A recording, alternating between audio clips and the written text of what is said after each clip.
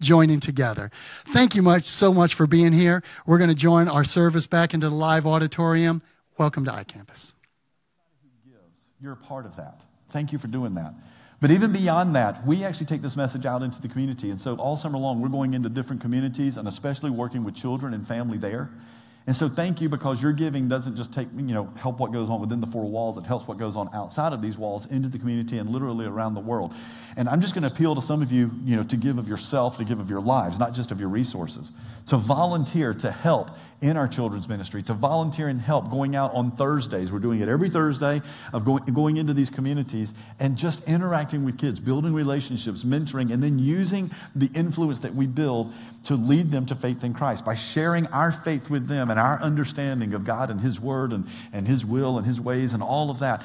And so if you're willing to do that today, right after the service, if you're willing to help out our children, they're actually having a meeting of all the current volunteers, new volunteers, people who are just interested. You say, I'm not signing up for anything yet. I just want more information on what that's about. Because I understand some of you would say, you may think, I'm not very confident in the Bible. I don't know a whole lot there. Or, I'm still new in my own faith. Or you may just say, I'm just not comfortable teaching and speaking. Let me tell you, that is the best place for you to get where you can grow. Because as you are teaching them, God will be doing something in you. And you may be sharing stories that you're learning and hearing for the first time. And in that, your faith is growing. And you've developed a relationship that not only is helping these children, it's helping these parents put them at ease that there are other people that are partnering with them to help them and their children. So when we give, it's not just about giving of our resources. It's really about giving of our lives, our experience, everything about us. So thank you for being the kind of church that gives in that kind of way. Again, right after service, if you want to help out in any of our children's areas, nursery all the way up to like 5th grade and beyond, just hang around afterwards. They'll feed you lunch, and they'll give you a lot more information about how you can fit in there.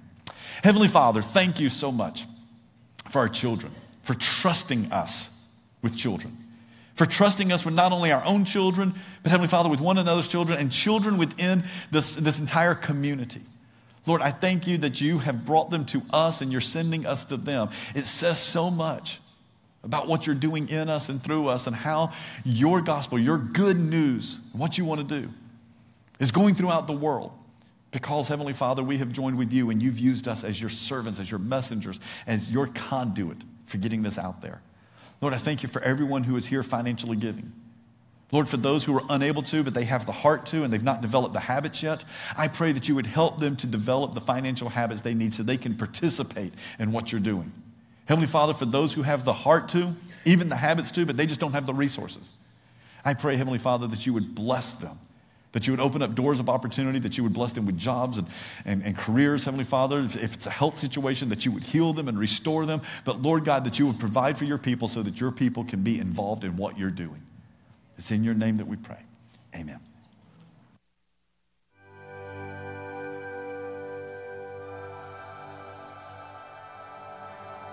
Everything has a beginning.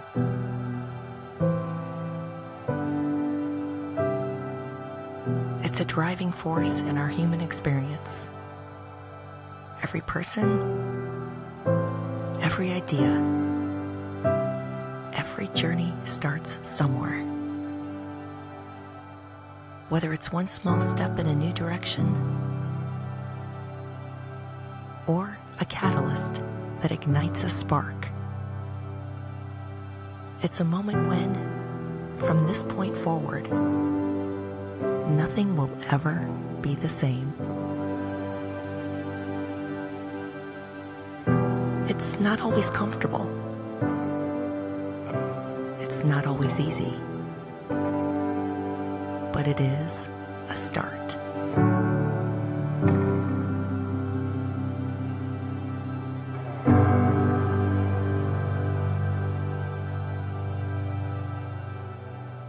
We have been talking for several weeks about an adult starting point for faith. Because a lot of us, our starting point when it comes to faith and what we know about God and believe about God and how we relate to God, that starting point started as a child. And it wasn't because we chose anything. We were handed something. Most people were handed a faith or something to believe when they were a child. Okay, there was very few of us, maybe not any of us, but very, very few of us were ever handed a book about world religions and told, pick one. Right? Okay, here you go, pick one. All right, there are some families who do that now. But most of us, that's not how it happened. You know, you were probably handed a Bible. It was signed by mom and dad or signed by a grandparent, and they were, you were told to read that, or maybe somebody read it to you. And even if it wasn't a Christian faith, you were handed some other faith. But whatever it was that you believe about God, whether there is God, there isn't a God, and what you believe about life and God and interaction and all that stuff, you were handed as a child. But the problem is, and this is what we've been talking about, is that our childhood faith doesn't always stand up to adulthood experiences. And so some of the stories that you heard about the Bible, or what you heard at church, or what your grandmother told you and all that about God, doesn't always seem to line up with real world reality from our perspective. You know, we've heard that God is good, but yet bad things happen. We hear that he rewards good people and punishes bad people, but we see bad people doing really, really good, and we see good people sometimes suffering. And all of that just doesn't seem to line up with our adulthood experience. And here's the thing, this is true about your childhood faith not lining up with adulthood experience. This is true if you were one of those who was handed the Bible and told, here, believe this, right? It's also true if you were handed another religion. It's also true if you were handed no religion at all. See, there are people who are here who are part of our Bridge Church family. They were handed, a faith by maybe their parents or someone else that said all paths lead to the same reality, to the same God, and all things are equally true. And that's the faith that they were handed. But as they became older and adults, that childhood faith did not stand up to adulthood reality either. There were some who were told by their parents, there is no God, and there is nothing except other than just chance and chaos or evolution or processes or biology and all that. But that faith from their childhood has not stood up to adulthood experiences, and you're still left as an adult saying there's got to be more than this. So it doesn't matter which side of the equation you're on when it comes to Christianity or faith in God or the Bible. If you were handed the Bible, sometimes that fell away. If you were not handed the Bible, whatever you were handed has sometimes fallen away. So our question has been, if we're going to start over as adult with adulthood faith, where would we start? And here's what I know for many of us, it's true for me, I'm sure it's true for many of you. For many of us, the starting point of our adult faith that became the ending point for many of us was a failed attempt to bargain with God. Okay, when we crossed into adulthood, forget what we learned at childhood. At some time, maybe you were a teenager, 14, 15, somewhere in there. Or maybe you were in college, or maybe you were, much older adult. But at some point, you said, okay, forget what everybody told me. I'm going to launch out on my own here. And it became the starting point for many of us. It became the ending point because we had this failed attempt to bargain with God. You know what I'm talking about, right? Everybody bargains with God, okay? We've all made a bargain with God. Atheists and agnostics, if the situation and circumstances get desperate enough, we'll bargain with God, okay? We all bargain with God. Here's what it sounds like. God, if you will, then I promise I will, okay? Or God, if you will stop that, I promise that I will stop this. If you promise not to, then I promise not to, right? And this is the bargain we have. And sometimes when life and circumstances, it may have started out when you're 14, 15. Oh God, if you will let her say yes to the dance, then I promise I will be a missionary in Africa, okay? Whatever it may be. It's big, isn't it? We go, God, if you promise the pregnancy test comes back negative, then I promise I will, right? God, if you will land me the job, then I promise I will. And sometimes it gets really serious. God, if you will heal them, I promise I will. God, if you will bring them back, then I promise that I will. And for some of us, this was a starting point in faith, and it really grew. In fact, I've got a friend of mine named Garrett out in Somerville. I said I wasn't going to use his name, but I texted with him this morning. He was so excited. He actually said he wanted to record this, take it to heaven with him because it might help him get past the gates. He said they were a little iffy on him. But here's the thing. Garrett has this incredible story, as he was already a Christian coming into faith in Christ and, was already there. But he was wrestling with finances and how to deal with his finances. And so he has cars that he likes to sell cars, or maybe he just sells cars and, gets a car and decides he wants another car. So he had this one car that wouldn't sell, and he just does this bargain with God. God, if you will sell my car, then I promise I will give money to the church. God, if you will sell my car, I promise I'll give money to the church. I'll start tithing. I'll start giving regularly a portion of my income, tithe 10%. And so he makes this bargain with God, and guess what? God did it. Just shortly, with days of selling the car, a guy comes to his house to visit and says, hey, what are you going to do with that car out there? And he goes, well, I'm thinking about selling it. He's like, I want it. And it was like unsolicited sale of the car. There it was, right? And so he's like, oh my goodness, God, now I've got to keep up my end of the deal. And he did. And he can tell you how his life has been transformed and how God has done something incredible. His eyes are open. Now he's become this incredibly, incredibly generous guy, all because of this starting point of he made a bargain with God. But that's not how it works for most of us. See, most of us are more like, the woman I heard about going to the mall on Black Friday. Oh God, if you will give me a good parking spot, I promise I'll go to church Sunday. Never mind, God, I found one. Here it is. It's right here. Because that's how we are, isn't it? Oh, God, if you will give me this, I promise to do that. But here's the truth about all of us, okay? Most of us will not give God credit when he does it, and we won't keep our promise when he does. It's like, oh, I need the parking spot. Oh, never mind, God, I found one. He doesn't get the credit. You think you found it. And so, therefore, I'm not going to keep the promise. And then how it is, we go to this, God, if you will. See, God, if you will, then I will. And the thing is, even if he does, we don't. And he knows that. You see? And so bargaining with God doesn't usually work for us. But this is what's interesting. Bargaining with God is an expression of really, really big faith. See, if you're in here and you say, I'm not a person of faith, but you've ever made a bargain with God, you've ever even tried to, if you've ever thought, God, if you will, then I will. If you've ever done that, if you've ever thought that, it is an expression of some really, really big faith that you might not realize you have. Because here's what happens, okay? Bargaining with God expresses your belief that God exists and he hears you. As soon as you say, God, if you will, what you are saying is God exists and he's listening. And he's not just listening to people, he's listening to you. Here's the other thing. Bargaining with God expresses that God can intervene and he'll help, that he can actually do something. And so you're already expressing faith in him when you start to bargain with him. When you bargain with him, you're expressing that God cares about you, that he gives a rip about whatever it is that you're wanting him to do or that you need. But here's the biggest thing that sometimes we kind of overlook. It's in the shadows back there. We don't really talk about. We need to bring out. Bargaining with God expresses your belief that you have something God wants. God, if you will do this, then I will finally give you what you want. God, if you will sell my cars, I'll give you my money because you want my money. I mean, at least that's what all the pastors want, right? They want the money. God, if you will, then I promise I will be good because what you want is my good behavior. God, if you and listen, we don't keep our promises. Because if we were going to keep our promises, there would be a whole lot more people in churches everywhere today. In fact, if we were going to keep our promises, Africa would be filled of a lot more missionaries because so many of us made some big promises we've not kept, and going to Africa might be one of them, right? If we had kept our promises, we wouldn't have all the problems we're having today. But what we're thinking when we make the promise is, God, I know there's something that you want. You want me to go to church. You want me to behave. You want me to do the right thing. You want me to give some money. Maybe you want me to do a little good in the community. So, God, I promise if you do this, I'll give you what you want. But this is why bargaining with God doesn't usually work. This is why it's usually failed attempts to bargain with God. Because it is hard to bargain with somebody who doesn't need anything. There's no leverage point there. You see, it is hard to bargain with a God who doesn't want something from you, but wants something for you. And we know this is true because as kids, some of us tried to bargain with our parents and it didn't work. Because our parents, any good parent, doesn't want something from you. A good parent wants something for you. I mean, good parents aren't saying, I can't wait till that kid grows up and makes a lot of money so I can take it. Not good parents. I mean, some of you have parents like that, but they're not good parents, okay? Good parents don't do that.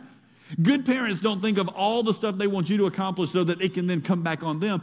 Good parents don't want something from you. Good parents want something for you. And so it's hard to bargain with parents when there's nothing you have they really want other than you, other than just a relationship with you. See, God's intervention in our life is not a give and take. And that's how we deal with our relationships with other people. When I'm going to step in and help you with your problems, we kind of assume there's this give and take. You help me, I'll help you. Quid pro quo, right? Quid pro quo. That's how we are. But that's not how God's intervention. It's on grace and mercy. His intervention is grace and mercy. Now, you hear about these words all the time, but let's just not assume anything. Let's just go back as a starting point and define what we mean by grace and mercy. First, with mercy. Mercy is the easing or the lifting of deserved penalty, suffering, or punishment. Right?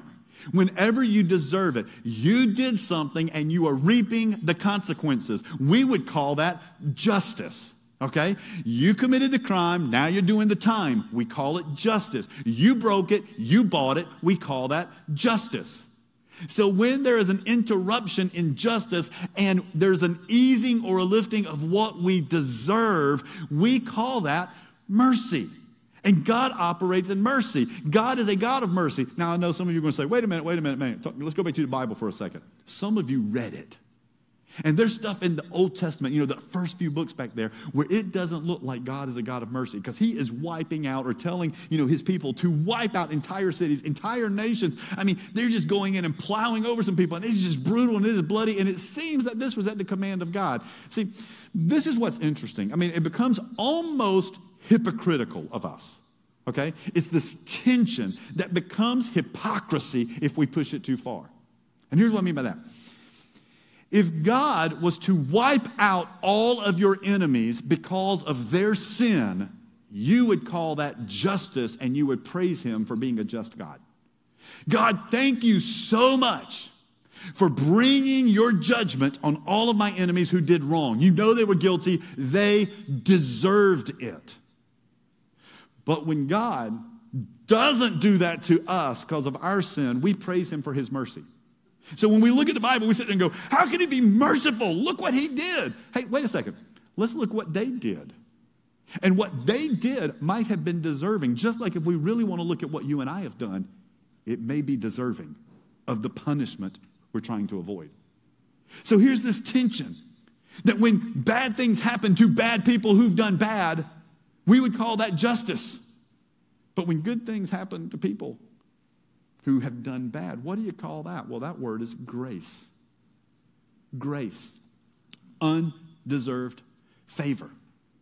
See, you drank the stuff, you got in the car, you started driving, and you made it home. You think you're just slick by avoiding all the cops and not getting a DUI. You don't see it as mercy and grace, you see it as you being slick. But that's mercy and that's grace. The fact that you survived, right? The fact that they didn't find out about your secrets and they've continued to stay married to you. What do you call that? I'm just really good at getting away with it. But it's grace and mercy. But as soon as God just allows you to receive what you deserve, now you look at him and go, he's not very gracious, he's not very merciful. No, he's also just. And there's the tension. Justice, mercy. And there's a big gap in there sometimes. So when you read the Bible, sometimes you're looking at it and you're seeing it through the eyes of justice. And sometimes you're seeing it through the eyes of mercy. But we never pause to say, what did we deserve? What did they deserve? Did I earn that? Undeserved favor, unmerited favor. Now, Paul, who wrote most of the New Testament, a collection of letters and writings and all of that he sent to churches and to new followers and new believers and all that, and he compiled to make a lot of the New Testament.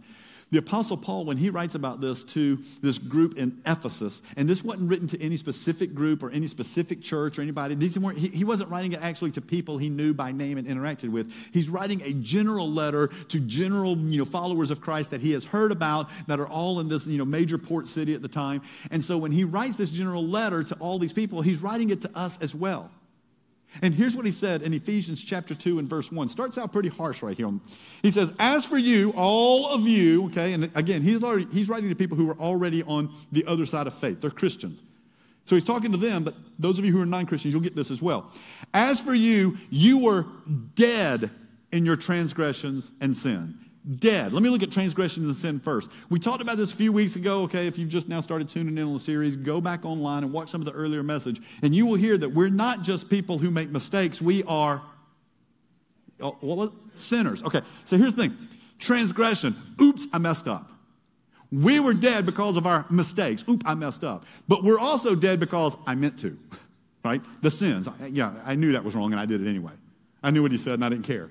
I knew that might bite me, and I did it anyway. It was fun. I got away with it. For a while, it was good, okay? So you're dead because of your oops, I messed up, and because of your willful violation and disobedience. So I don't care how you want to play that, you're dead. And he picks the strongest word he can, come around with to explain this relationship. So understand dead.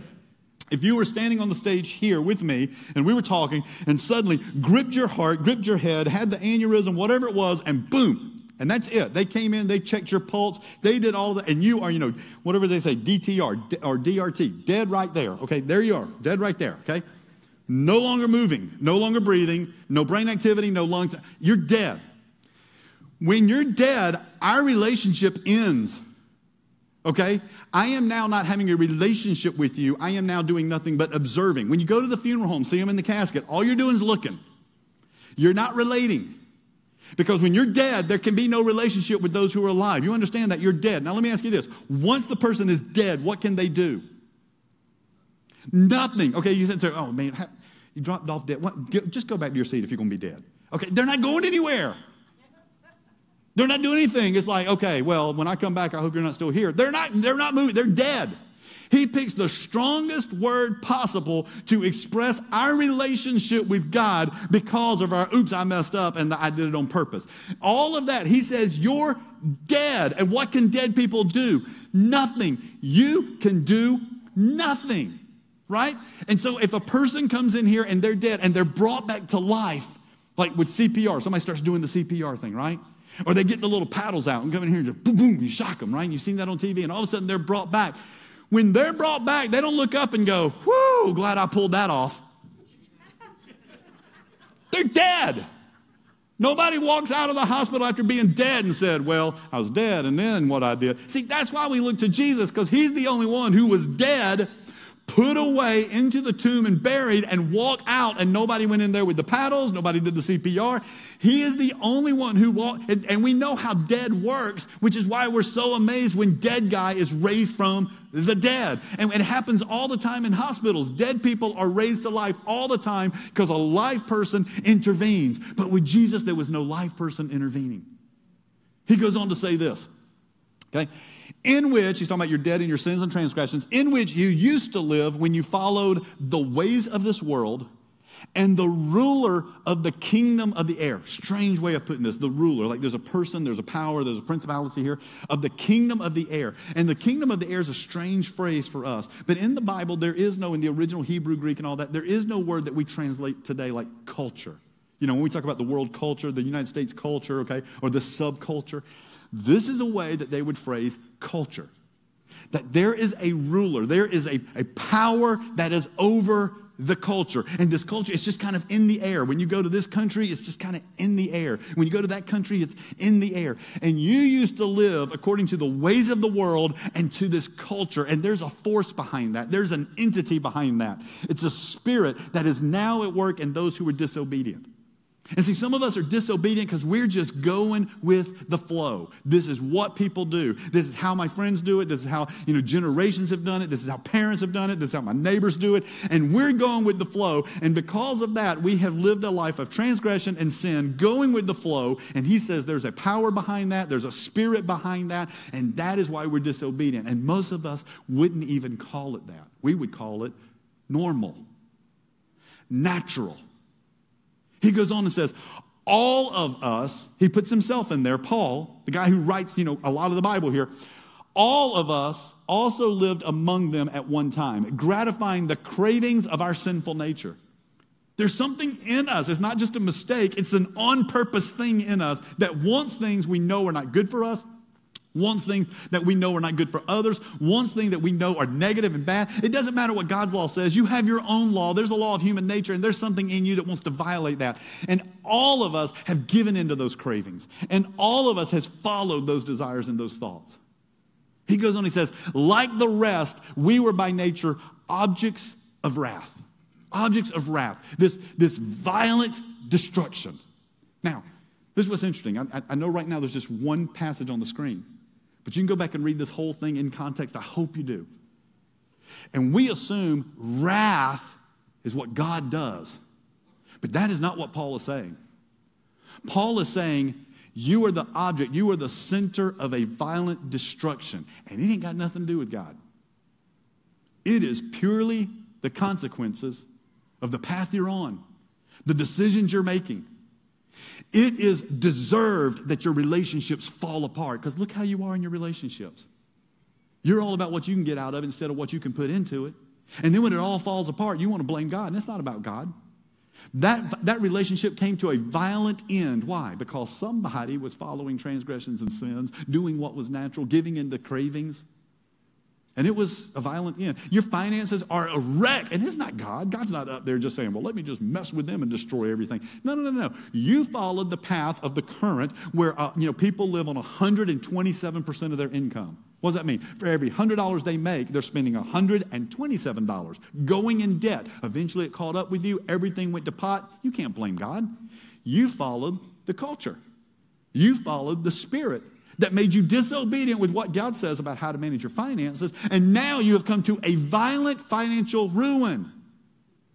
You see, and this is natural. And when we look at that, we say, listen, when you look at other people, you go, didn't you see that coming? Are you surprised? You got what you deserved. That's exactly what we would say. So what are we supposed to do? And I love this. I love the next word. Just the next word as Paul gets into it. It says this, but, and all this can change. That's what but means. But means everything before this can change. But means everything up until this moment can be different. But because we decided to do better, because we made some promises, because we pulled ourselves up by the bootstraps, what can dead people do? Nothing. But because of his great love for dead people, God, who is rich in mercy. Because God loves dead people and has such rich mercy. He has more mercy than he knows what to do with. That's how rich people are, right? They got more money than they know what to do with. He is rich in mercy. He's got an overflow of mercy. What is that? In other words, because of God's rich love for us and his mercy, he does for dead people what dead people can never do by themselves, even when they're dead and deserve to be dead. You see, and that's exactly what happens. Going all the way back to Adam and Eve, we are dead in our sins. God says, look, I just want you to trust me. And when you don't trust me and violate that trust, you're dead. We say the same thing. You're dead to me, right? You look at other people and say, well, you're dead to me. I can't trust you. Because here's the thing. When somebody violates your trust, what can they do to fix that? And you may give them a whole lot of conditions, and you may give them a whole lot of things they have to do, and still at the end, if they fulfill all the obligations, you're still holding out some reservation, aren't you? Why? Because they're dead. And the only way that relationship comes back to life is if you show mercy. Because dead people cannot fix their problems. They're dead. And he said, but because of God. And see, that's not how religion works. Here's how religion would write this statement, okay?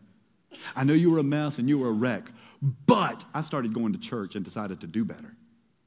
But I got a Bible and started reading it. But I gave some money. But I said I'm sorry. But I did all that. That's how religion is. See, it takes the dead person and says, well, you were dead, but glad to see you're trying to do better. You're dead.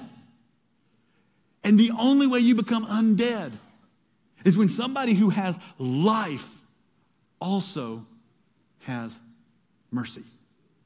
He goes on, he says, but this God that had mercy made us alive with Christ.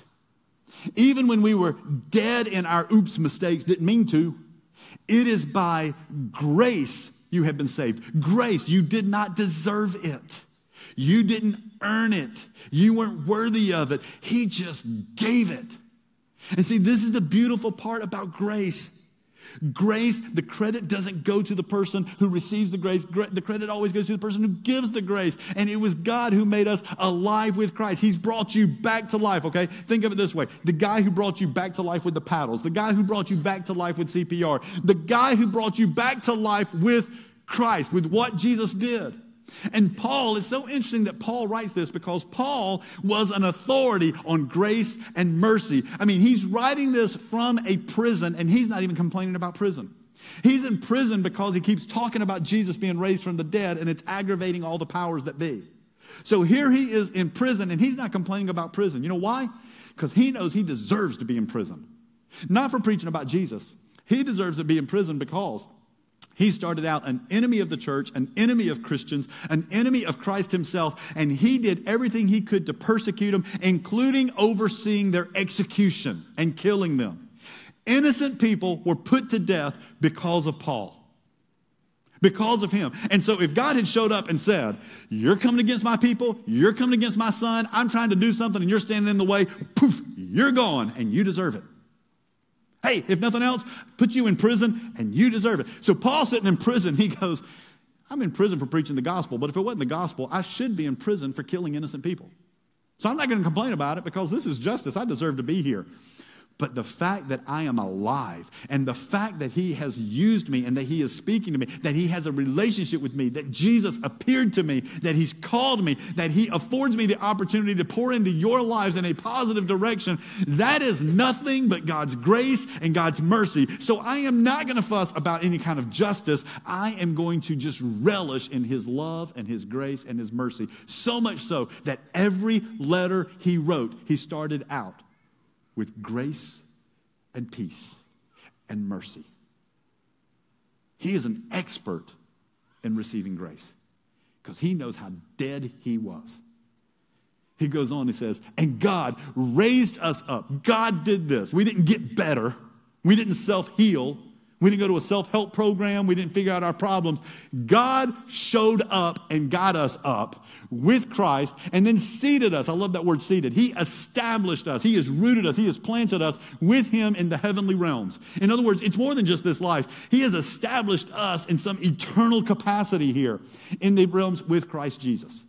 And so he is attaching God's grace with the activity of Jesus. He's attaching God's mercy with the activity of Christ.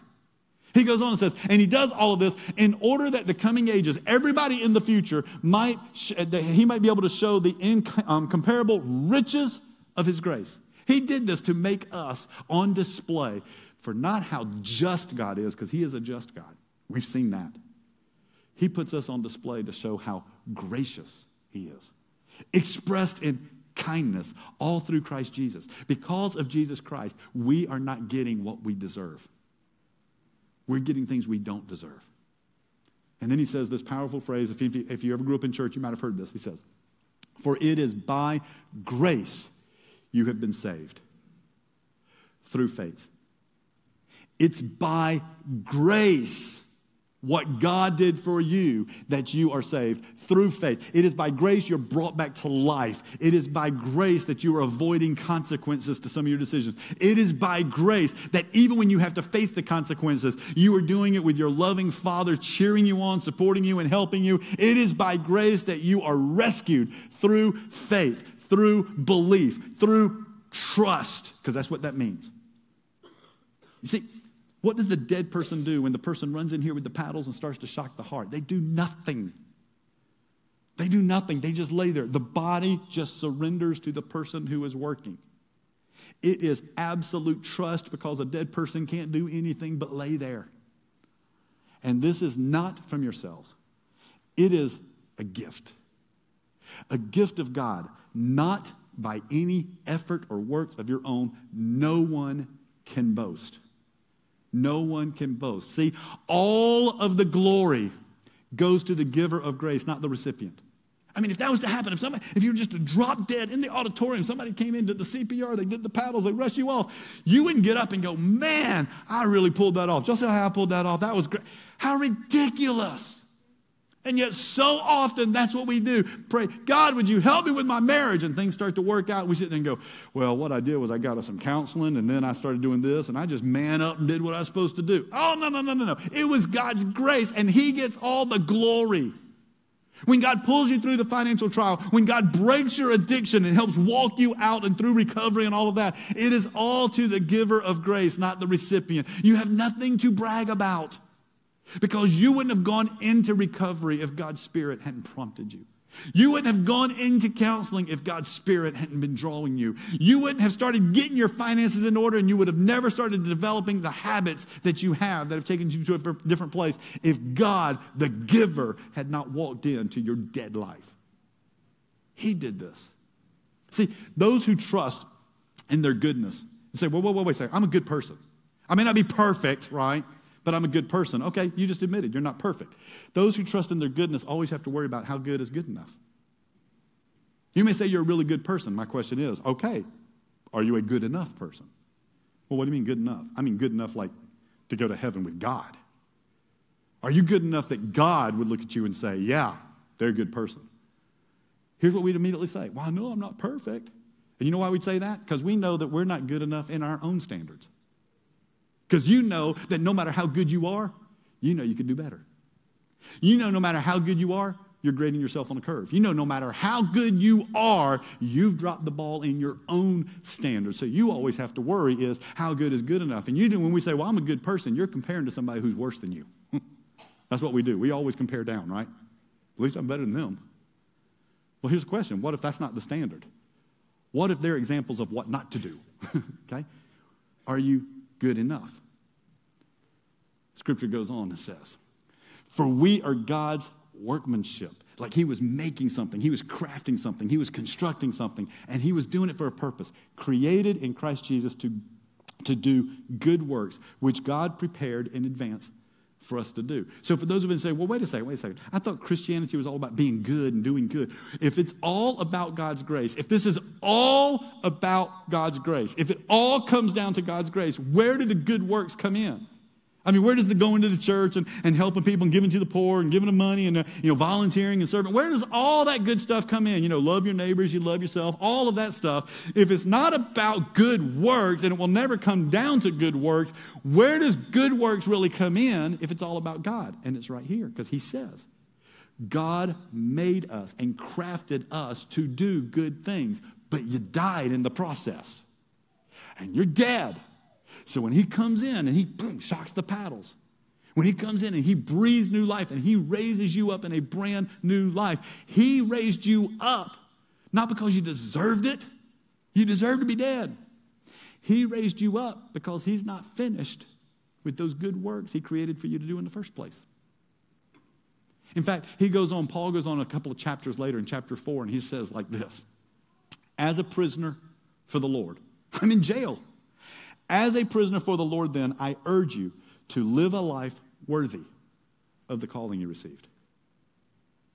You see, I'm asking you, since you were dead and you've now been brought to life, would you live a life worthy of one being brought back to life? Would you do that? And I love it because Paul does not negotiate with God. I mean, he could say, okay, tell you what, God, you get me out of prison and I'll live a life that's worthy.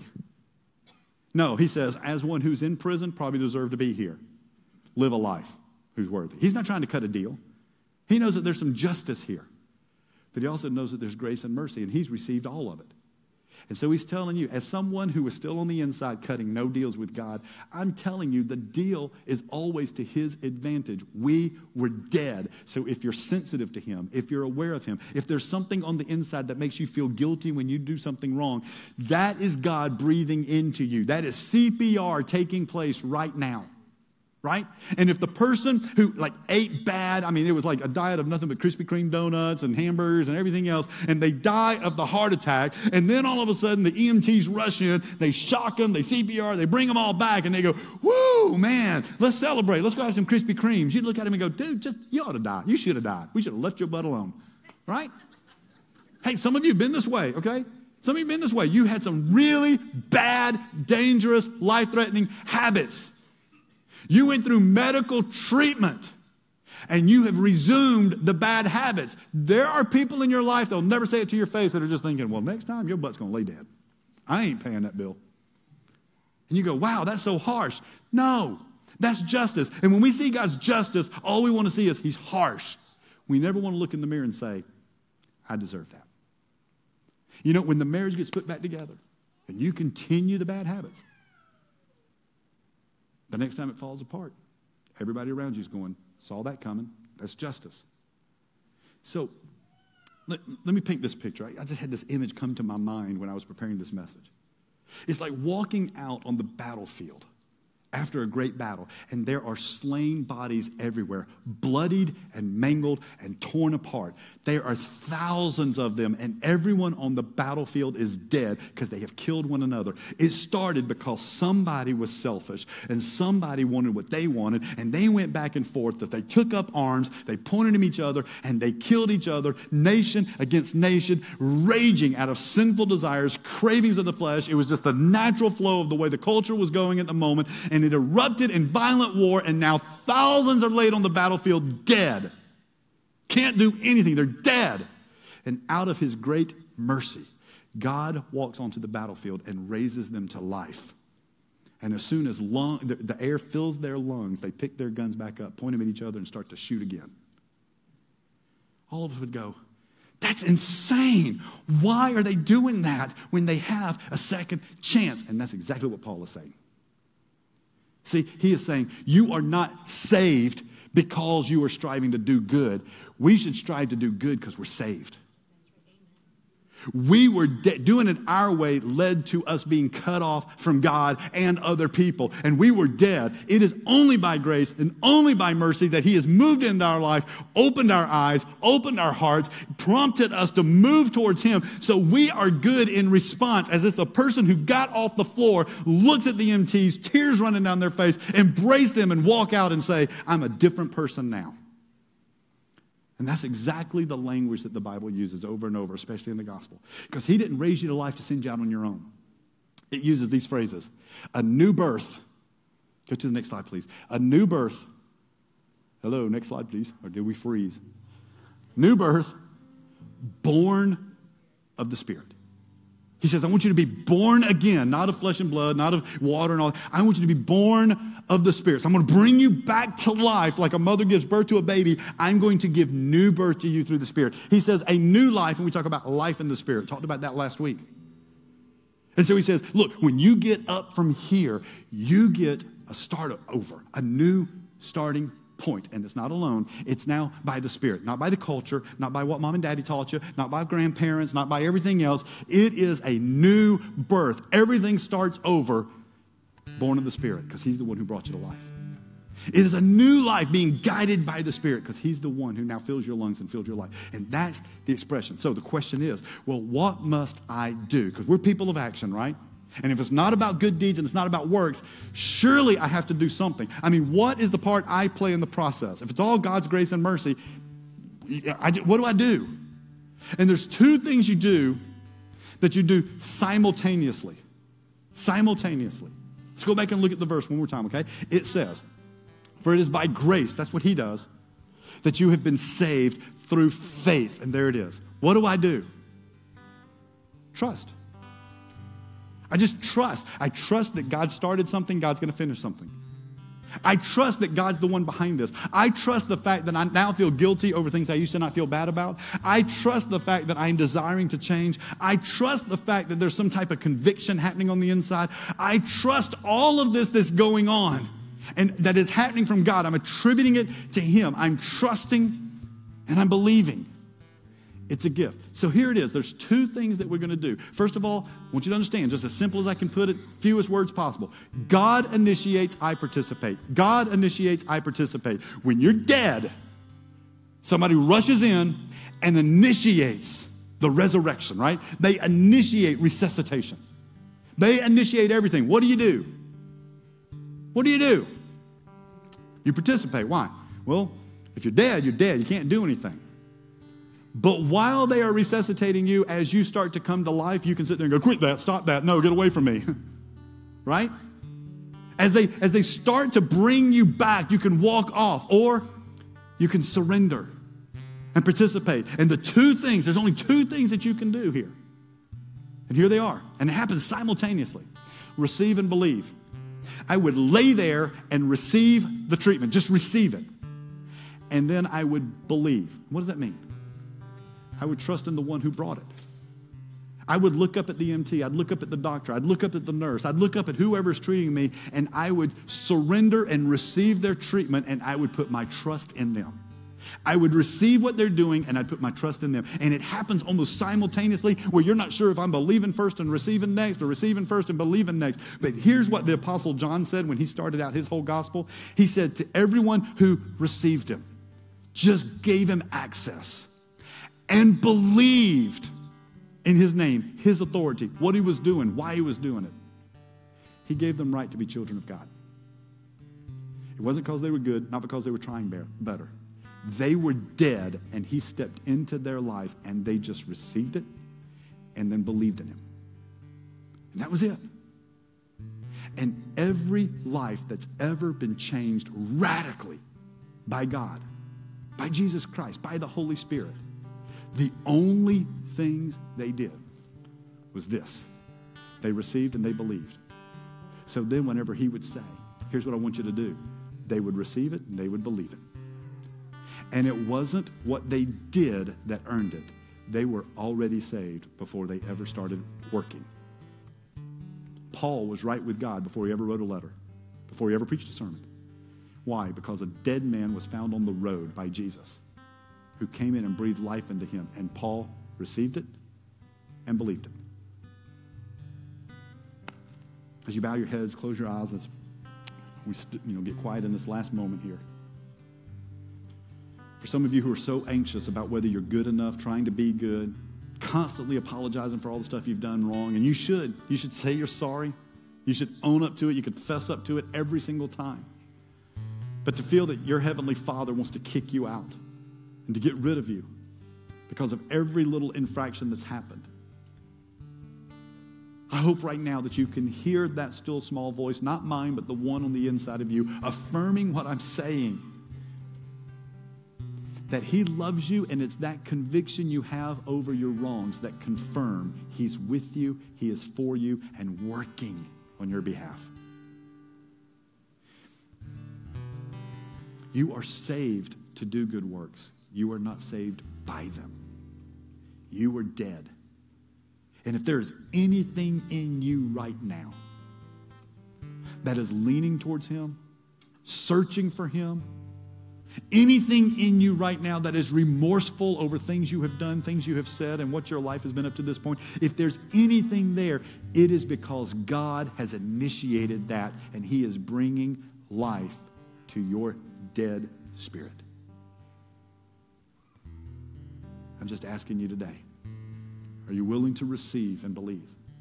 And if you are, as a sign of testimony, would you do the courageous thing and just stick your hand up and say, yes, I'm receiving.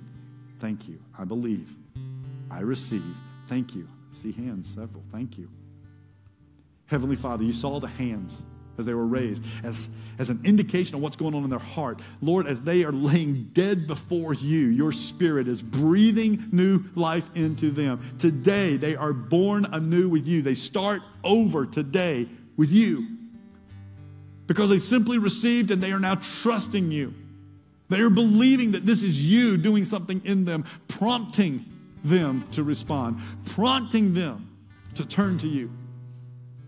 So Heavenly Father, we thank you for breathing new life into dead people today, for truly resurrecting the dead, for resuscitating our future, for doing something that breaks us from the past and sets us in a different direction. And Heavenly Father, it's not our effort, it's not our works, it's us surrendering to your effort and your works. Thank you, Heavenly Father, for grace and mercy. We don't deserve it.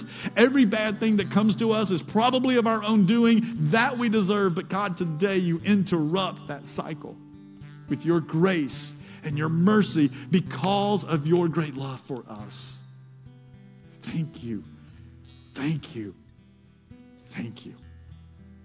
It's in the name of your Son we pray. Amen.